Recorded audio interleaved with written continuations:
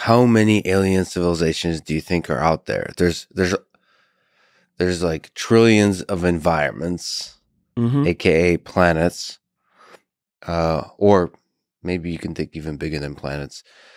How many lifelike organisms do you think are out there thriving, and maybe how many do you think are long gone but were once here? I think, well, innumerable. Uh, I think in So terms of the ones greater that than are zero. much greater than zero. I mean, I would just be surprised. What a waste, right, of all that space just for us if we're never going to get there. Um, that would be my first way to think about it. But second, I mean, I remember when I was about 7 or 8 years old, and I would love if any of your listeners could find this National Geographic. I remember opening the page of the National Geographic. I was about, again, 7 to 10 years old. And it was sort of a current picture of the universe. It was around probably 1968, 1969. And I just remember looking at it and thinking, what kinds of empires have risen and fallen across that space Yeah. that we'll never know about? And isn't that sad that we know nothing about something so grand? And so I've always been a reader of science fiction because I like the creative ideas of what people come up with. And I especially like science fiction writers that base it in good science, but base it also in evolution.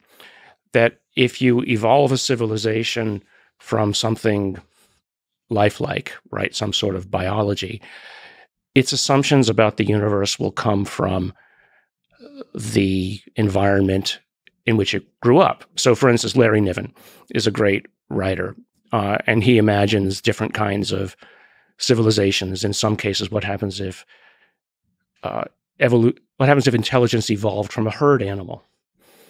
Right? Would you lead from behind? Uh-huh. Right? Would you be, in his case, one of them were the so-called puppeteers. And to them, the moral imperative is cowardice.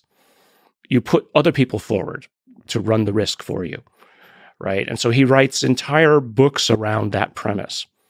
There's another guy, David Brin is his name, and he writes the so-called Uplift Universe books. And in those, he takes different intelligences, each from a different evolutionary background, and then he posits a civilization based around where and what they came from. Uh-huh. And so, to me, I mean, that's just fun. But I mean, back to your original question, is how many are there? I think as many stars as we can see. Now, how many are currently there? I don't know. I mean, that's the whole question of, how long can a civilization last before it runs out of steam? And you, for instance, does it just get bored, or does it transcend to something else, or does it say, I've seen enough and I'm done? What does running out of steam look like? It could be destroy itself or get bored. It said, or we've done everything we can, and they just decide to stop. I don't know.